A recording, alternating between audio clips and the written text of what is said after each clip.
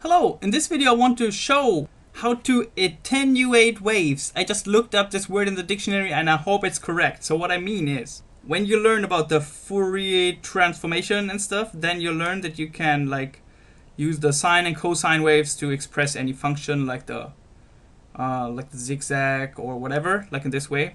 But I always wondered, I mean, you use sine and cosine, right? So it goes on forever.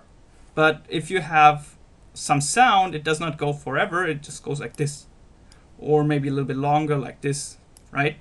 This is what I mean with attenuate. Please correct me if I'm wrong. Okay, so how do we do that actually? It's pretty simple.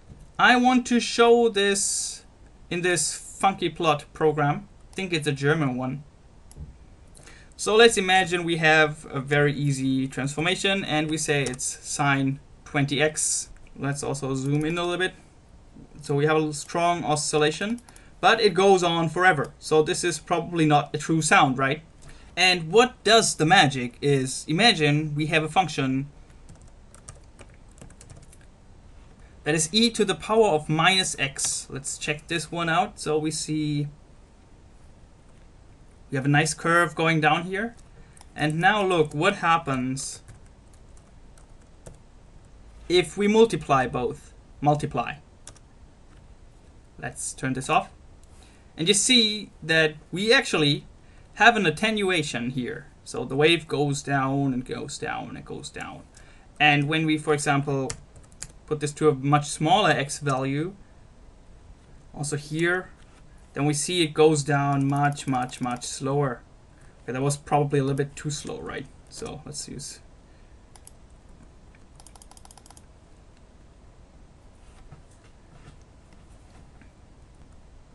So depending on this factor, on the 0.5 factor, that controls how long the sound will take to fade out. By the way, I'm just curious, what happens if we multiply our sine function with x? That's interesting. Let's check the x function. That's interesting. And what happens if we multiply it by x squared? For me, that's also interesting, actually. Let's just go on with our experiment, right? So as you can see, our sine waves will follow this, I call it lead wave, or lead function.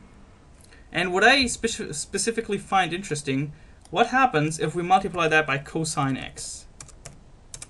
We get this. And let's check the cosine function here. This lead wave, but again, this goes on forever, right? So this is not really a sound, right? So let's multiply that by e to the power of minus x. What happens is this. Let's turn this off here, and let's use a better factor so you see it better. So you see now, oh, let's use an even better factor. This one. So you see it starts with a big sound, and then we get like woo. I'm not really sure what sound that's going to make, but I think you get the idea, right? So after we checked all these things, by the way, yeah, this is how the waves attenuate or fade out in the Fourier Transformation analysis. I'm not sure which one. And also this tells you what does it mean to multiply a function with a trigonometrical function. Okay, but let's switch that off. Let's check this one. We have x, right? And you know what we learned just now, right? So let's try what happens when we multiply x with x. We get this one. And we have an overlap here, and this doesn't really follow, right? Okay, let's try one more. This one.